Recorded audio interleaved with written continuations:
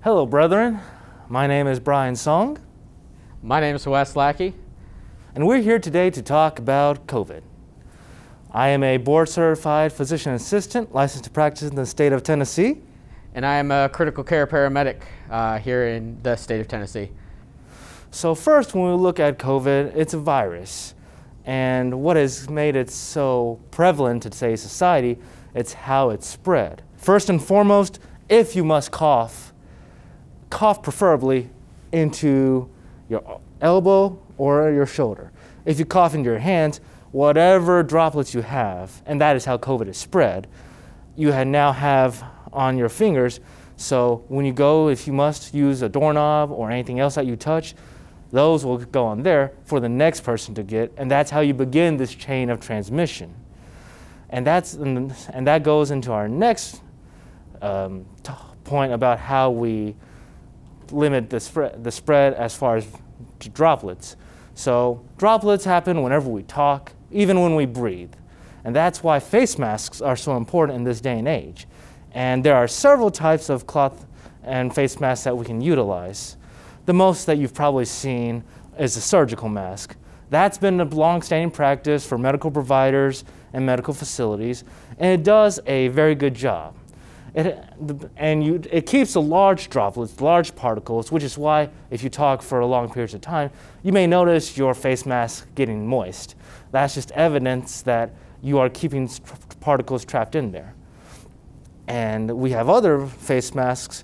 So how do we properly wear a surgical mask for those in the audience that do not know? So to wear it, you make sure your fingers, don't touch the actual part of the mask, around the loops, and you put it over your ears. Like this? And the biggest thing is you make sure it's properly fit, because a mask that is not snugly fit will still be a pointless measure. So the biggest thing that I've seen in today's eyes is with the mask, you would prefer to have it cover your nose as well, as these are entrances to which the virus can go through, whether it be your mouth, your nose, your eyes. Those are all just ways you can spread the virus and it go into your system. Most people nowadays are starting to wear things like this out in public. Is this going to prevent us from potentially spreading the virus? While it does have some utility, these cloth gaiters, as they're called, aren't the best as to the other ones we have, because you would prefer when you wear these, whether it's for some recreational activity, you don't want to keep whatever you're breathing out in. So it is relatively poor when it comes to containing droplets, unlike the other two masks.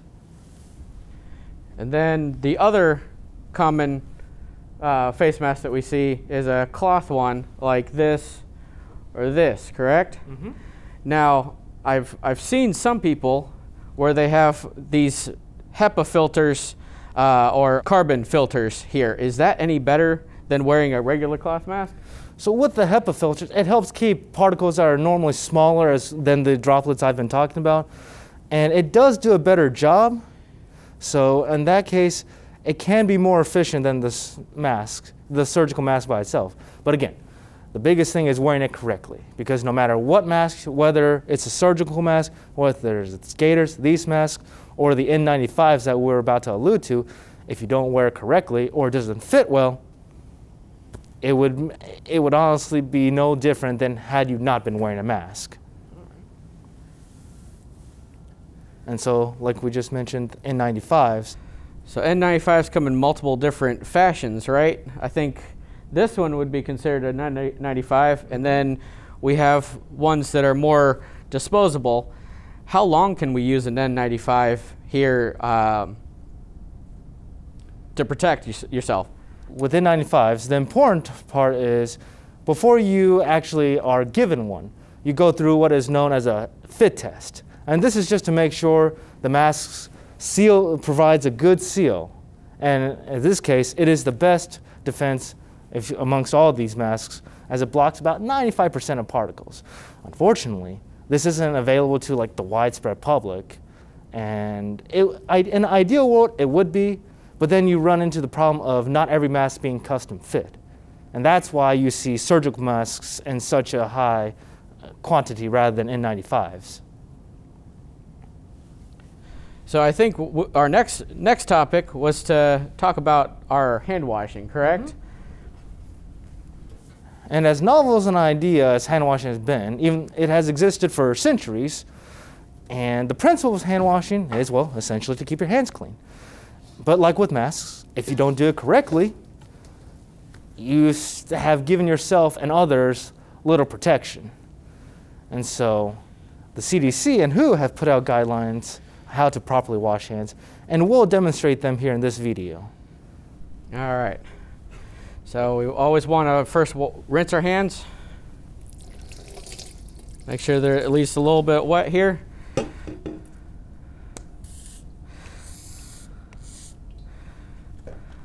And so if you'll observe, there's a pattern that we go in when we wash hands.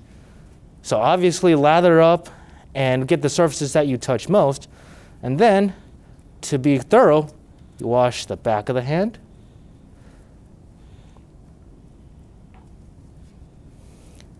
and then we have a bunch of things growing under our nails. So in order to thoroughly wash, we do like so, just to make sure we're getting every particular surface, and even in the under. And we most often see people washing their hands for less than 20 seconds. Is that correct? Mm-hmm. A brief little dance under the water, and they're done. And while water does technically, if you go downward, it does help wash some what's on your hands down. If you're actually trying to wash your hands with soap, it's best to spend no less than 20 seconds. By the time we finish talking, it will have been the sufficient amount of time. And another thing to keep note of is when you're washing hands, to have your essentially hands point downward at a lower level than your elbows, because if you don't, and you wash like this, whatever you're washing down here now travels to your wrists, and you've sort of nulled the whole concept of washing your hands. So after you've finished washing your hands, and normally this would be in a sink where you could turn off the water. You first make sure your hands are sufficiently dried, and with the clean towel, not the actual surface of the skin itself, close the water. That way you don't have to rewash your hands and essentially nullify the entire process if you just take your newly washed hand and then expose it to some other germ-covered surface. And as far as hand washing goes, if we look at the mechanism, the physiology, soap doesn't so much, it can kill bacteria, but it also helps in removing germs from the actual surface. And with hand sanitizers, the reason some hand sanitizers, most of them need to be above a certain percentage of alcohol, around 70%. That's because alcohol has a bactericidal effect, so it'll kill bacteria. That's what we hope to achieve. And even with hand sanitizing, a simple pump and then just a quick scrub, it is the same concept as hand washing, where you do need to spend some time just making sure you get under all the surfaces, in between your fingers, underneath your fingernails, anywhere that may serve as a potential living space for bacteria. So I guess I'll demonstrate our hand sanitizer here. Probably want at least 2 or 3 squirts.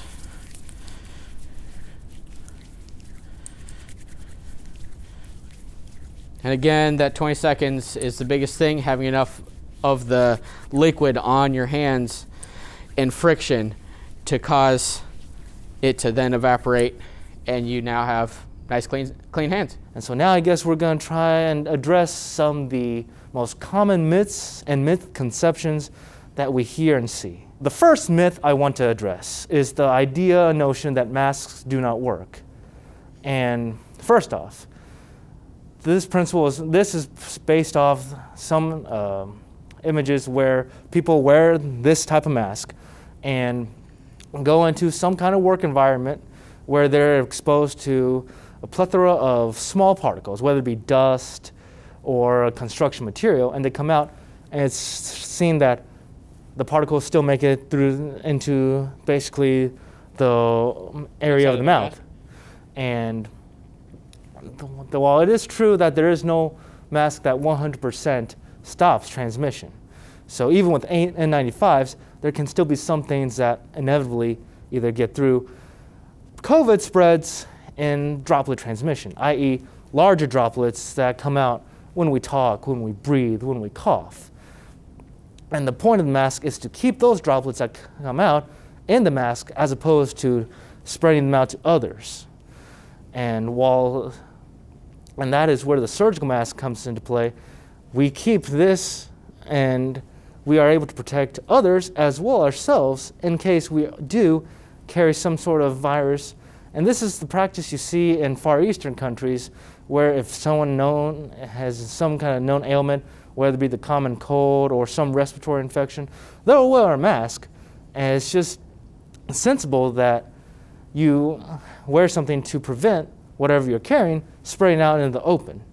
And there is proven clinical data, both in the CDC and many other institutions, that show a clear difference in a population that doesn't wear a mask and a population that does wear a mask, and relevance to the spread of COVID. On top of vaccines, with the Pfizer and Moderna, AstraZeneca, and other companies coming out with new vaccines that are being clinically tested and given now. With modern technology, we're able to move away from the typical using an inactivated or dead vaccine to newer ways, such as utilizing mRNA, or essentially one form of genetic material.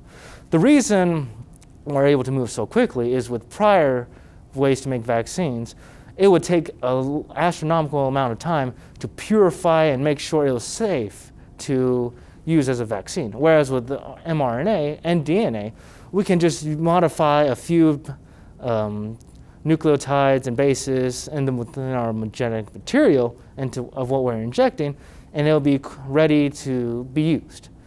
And so first, that is why it is safe to use in terms of when you compare it with other vaccines prior. And safety has always been the first and foremost concern. That's why we have phase 1 through 3 trials. That's why these have taken the time they have. It's not day one, we just shuttled out a vaccine. We took time, Pfizer, Moderna, all these other studies, to have a set population at first, basically determine what dose was the vaccine most efficacious, and then on phase 3, larger trials, to see how efficacious or how well it did its job. And those results have since been promising, and that's why we're able to proceed with confidence in regards to these newer vaccines. As Masons, we need to recognize that while this has not been the ideal year for anyone, it is not necessarily unprecedented.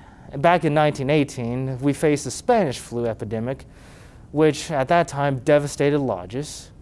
And you had many Grand Lodges having to either cancel or postpone their grand convocations. Lodges had to go on dark. But after a century later, Masonry still survived. And that is the case here. As we move forward in our new livelihoods in Masonry, cohesively moving forward into the future, we just look forward to still convening with each other, but in a modified sense. And I hope that everyone has a safe and healthy end of the year as we move into 2021. Thank you for your time, brethren.